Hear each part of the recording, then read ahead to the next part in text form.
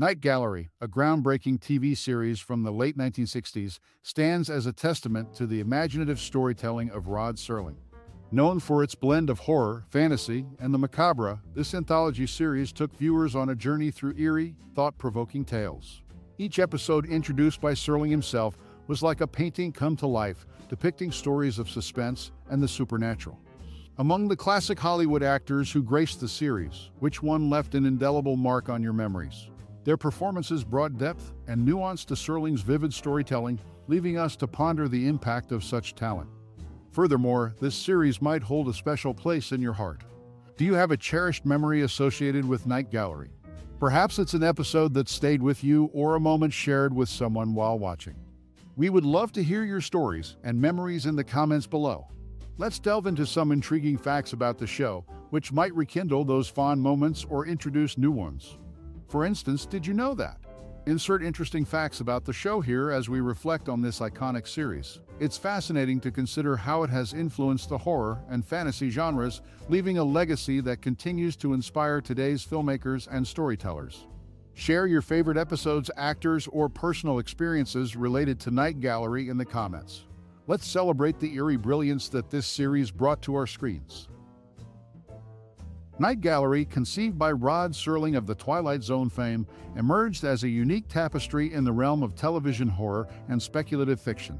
The series, premiering in the late 1960s, distinguished itself with a compelling format, each episode introduced by paintings in a dark, mysterious gallery, with Serling as the curator guiding viewers through chilling tales and moral quandaries.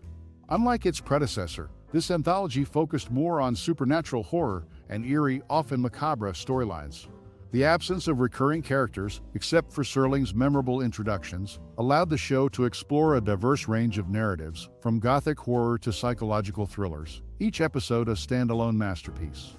The show's artistic integration, using paintings to set the stage for each story, was a novel approach, embedding a visual imprint in the minds of its audience. Although it never achieved the iconic status of The Twilight Zone, this series left an indelible mark on popular culture, influencing a generation of horror and anthology series that followed. Its blend of suspenseful storytelling, moral complexities, and Serling's haunting presentations cemented its place as a significant, albeit darker, chapter in the annals of classic television. The pilot episode of Night Gallery marked a distinct departure from the rest of the series in several key aspects. Notably, the opening and closing music differed significantly, setting a unique tone for the debut. Additionally, the opening credit sequence was distinct from what viewers would come to recognize in subsequent episodes. This initial offering served as a foundation for the series, yet its auditory and visual elements were a one-time experience, diverging from the patterns established in later episodes. These differences in the pilot episode are reflective of the show's evolving creative process, illustrating how it began with a different aesthetic before settling into the more familiar style that defined its later episodes. Rod Serling's experience with the 1969 TV series Night Gallery wasn't all smooth. His working relationship with producer Jack Laird strained due to creative differences. Serling, known for serious drama, felt undermined by the quirky vignettes Laird insisted on. With Laird having the final say, it became a source of tension on set. Interestingly, to bolster the show's syndication appeal, episodes from the hour-long series, The Sixth Sense, were edited down and added to Night Gallery's package. This strategic move aimed at preventing audience fatigue by providing a larger pool of episodes for syndication. Studios recognized the value of variety in keeping viewer interest over time. In its third season, Night Gallery underwent a format change. Unlike its earlier structure with multiple stories per episode, each installment now featured just one narrative. This shift marked an evolution in the show's approach, streamlining its storytelling to a singular focus. These behind-the-scenes dynamics and structural changes shed light on the complexities of Night Gallery's production and how it navigated challenges to become a notable part of television history. The visual allure of Night Gallery went beyond just storytelling. Rod Serling, famous for The Twilight Zone, crafted a unique ambience using paintings and sculptures to set the stage for each tale. Interestingly, while the set featured both paintings and sculptures, only paintings were employed to illustrate a story's title, adding a layer of artistic intricacy to the series. As the series progressed, the dynamics behind the scenes shifted. In its final season, creative control shifted significantly, with producer Jack Laird taking the reins, diminishing Rod Serling's input.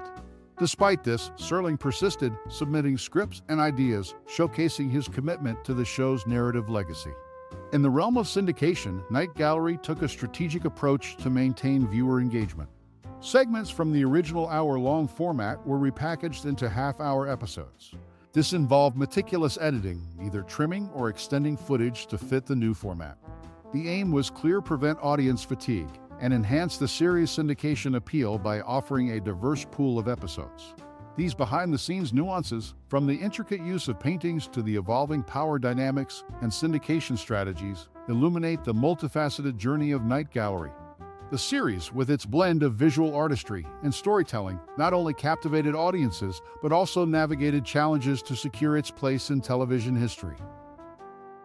John Astin, known for his roles in various TV shows, had a distinctive connection with Night Gallery. Across 3 separate episodes, his characters met untimely fates, with 2 of them ending up in hell. Astin not only showcased his acting prowess, but also directed 3 episodes of the series. His recurring and dramatic involvement adds an intriguing layer to Night Gallery's narrative. Astin's multifaceted contributions shed light on the diverse elements that define the show, from recurring characters meeting grim fates to the dual role of actors as both performers and directors. This dynamic engagement exemplifies the series' commitment to delivering compelling and varied storytelling. Rod Serling, the creative mind behind Night Gallery, originally envisioned a shift from fantasy to horror during the final season of The Twilight Zone. However, CBS staunchly opposed the idea.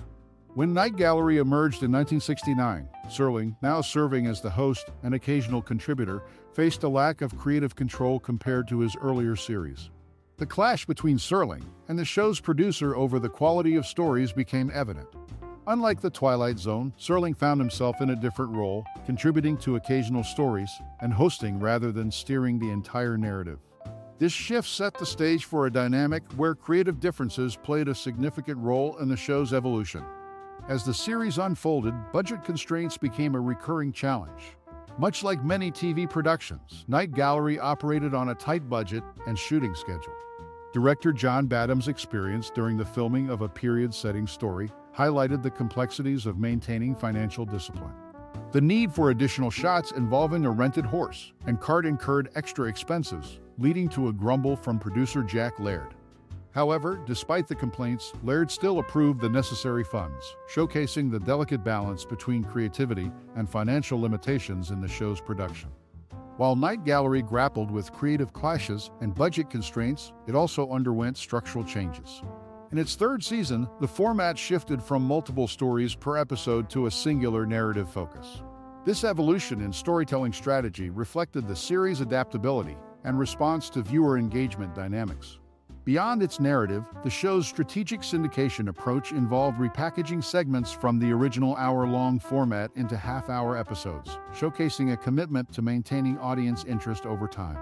In summary, Night Gallery, born from Serling's desire to explore horror, navigated challenges in creative control, budget constraints, and evolving formats. Its journey from Serling's original concept to the nuanced realities of production sheds light on the complexities that define this iconic series in the annals of television history. As we draw the curtain on our journey through the enigmatic canvas of tales that made up the mesmerizing world of artistic narratives, one cannot help but marvel at the enduring legacy left behind by the timeless gem that is Night Gallery. Just like strokes of a masterful painting, the narratives unfolded, revealing the depths of human emotion, the profound and the uncanny. As you reflect on the spectral corridors of memory, we invite you to share the fragments of your own personal odyssey through the gallery of the mind. What shadows did these tales cast on the canvas of your thoughts? What whispers linger in the recesses of your imagination, sparked by the flickering light of Night Gallery? The beauty of this series lies not just in its scripted artistry, but in the kaleidoscope of emotions it stirs within each viewer. In the tapestry of Night Gallery, stories become more than mere narratives. They become a reflection of our shared humanity. So, as you navigate the labyrinth of recollection, we encourage you to lend your voice to the collective narrative. Share your favorite memories, the tales that haunted your dreams, or the moments that etched themselves onto the canvas of your soul. Thank you, dear connoisseur of the extraordinary, for embarking on this journey with us. Your time and interest have painted vibrant strokes on the canvas of our interaction, enriching the narrative of our shared experience. Until our paths cross again in the realms of storytelling, keep the echoes of Night Gallery alive in the gallery of your heart, crafted with the essence of artistry and the spirit of shared tales.